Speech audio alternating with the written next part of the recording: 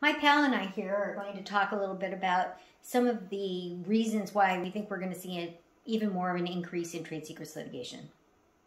The Defend Trade Secrets Act, which was enacted in 2016, and basically it put a lot of trade secret cases into federal court where there might be more consistent precedents. It also broadened the definition that many states had of what a trade secret is, and it created other remedies. And over the years that it's been in place, we're seeing more of an uptick in trade secret litigation as juxtaposed with patent litigation. It may be that as more and more patents are found to be invalid, some of those patents are not receiving the protection that patent holders were hoping they would.